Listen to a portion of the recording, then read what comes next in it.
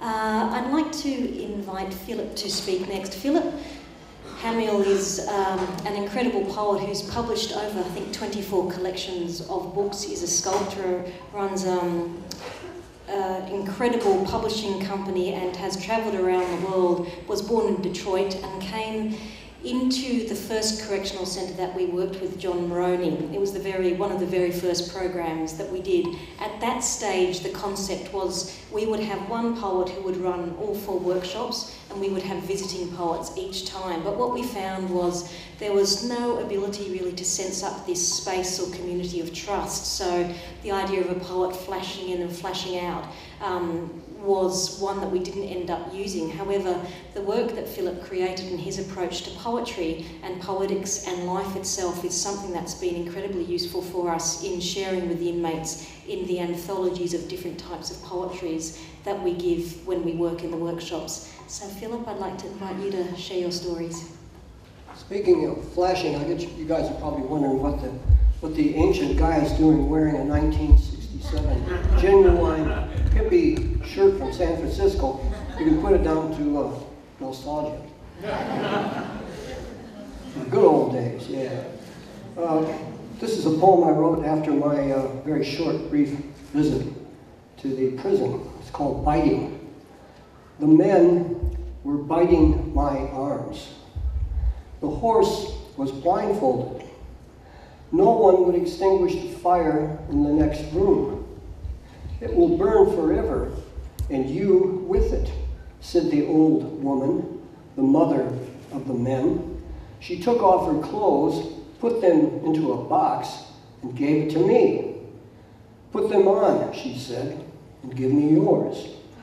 I did as I was told, and became a mother of 7 men for 8 hours. When I told my sons to bite the old woman's arms, they refused. Then we exchanged clothes again. This went on for 7 months. On the first day of the 8th month, the horse was taken to the burning room. After we ate the horse, the old woman told her sons to bite my arms.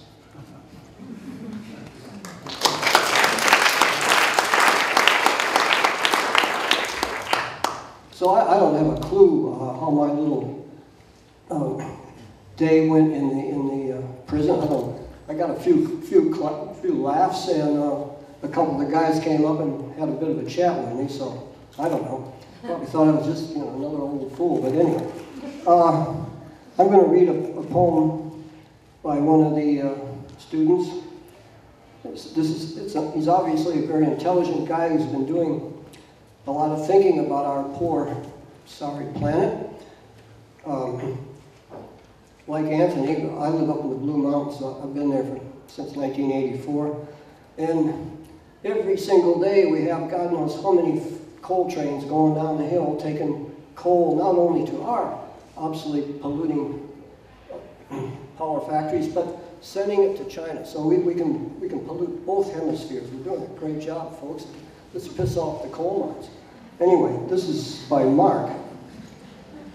Magnetic impulses, it's called Art of War. Magnetic impulses travel toward the cerebral cortex, carefully handled and barricaded before there's perplex. Illusions predicting accidents to strike and occur. Mind state position, comfortable and equipped with jacket and fur. Procrastinating negative thoughts with the demon right beside me. No such thing as a crucifix, only darkness which shines brightly. A journey to heaven no longer was this place and existence. Only a type of mirage with Lucifer's voice echoing with persistence. A memory activated once threatened in any condition. Hideous fallen angel commands you to take the decision. Psychological warfare is a slave to the mind's imprisonment. poised to decapitate with a crooked, sharp implement. Visualize a drawn portrait to the procedure to act of war. First category selected the instinct of rise and fall. These creatures of death are more like pink panthers. Now suicide got me overboard like a ship's anchor. Thanks for listening.